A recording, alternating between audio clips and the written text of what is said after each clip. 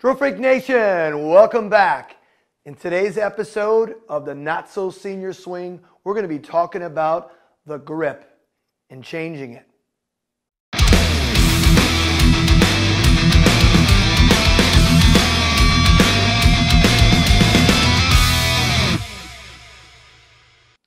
All right, Drill Freak Nation, let's get after this one. So right now we're going to talk about the grip. Now, I've seen so many people come to our golf academy with grips that are very, very weak, super weak actually, and they wonder why they can't get the club face square or they can't even generate much club head speed with their hands. One of the things I just want to show you on the swing trainer, the way I have this designed, it's pretty much a neutral type grip. So if as a righty, my left thumb would move in this position in here, if you could see that, right? And my right hand over it, it's pretty neutral as well. So when I look down, even with the swing trainer, I probably have maybe about 2 knuckles showing on my lead wrist. And that's a great starting point.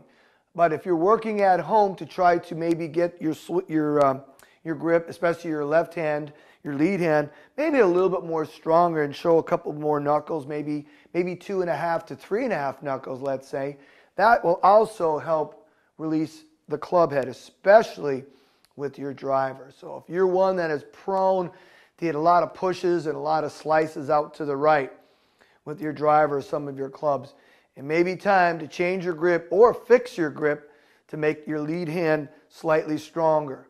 The right hand, I don't like seeing it really underneath or too strong, because then what that starts doing, it starts making you flip at it, and it also becomes maybe just a little bit too much of a handsy type swing. But the lead hand, I would certainly like to see over a little bit more. So let me just show you something.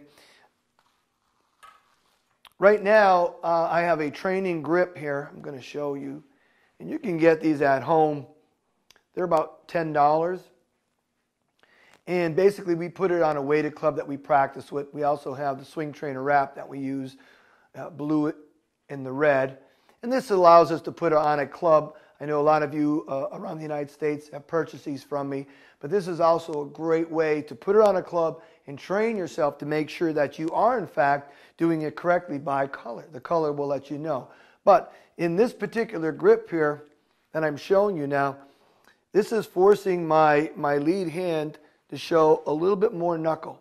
So I'm showing maybe about 2.5 knuckles right there of my lead hand, or maybe on the camera it shows like 2, but it's a little bit stronger on the lead hand. So that's also a great way to train your lead hand to be stronger. If not, what I would propose, grab your club, in this case I have a driver here, and just take your thumb, and you're going to take your lead thumb and put it over to the side of the grip, which forces you to see 1, 2, there's 3 knuckles right there. When I look down, I can almost see 3.5 knuckles of my lead hand. This will help you produce some really good club head speed through the shot with your driver, especially if you're pushing shots out to the right. So one of the things I know from speaking with other clients is that sometimes for their driver swing, they do have a slightly stronger grip. And I'm talking about some really good players that I work with in our area. And there are tour players who also will make their grip slightly stronger with their driver. And again, these are things that you want to go to a range and experiment with. So in the case of a driver, we'll talk about that. Thumb to the side a little bit, to this side, facing away from the target. Look down, you want to see maybe 3 knuckles of the lead hand.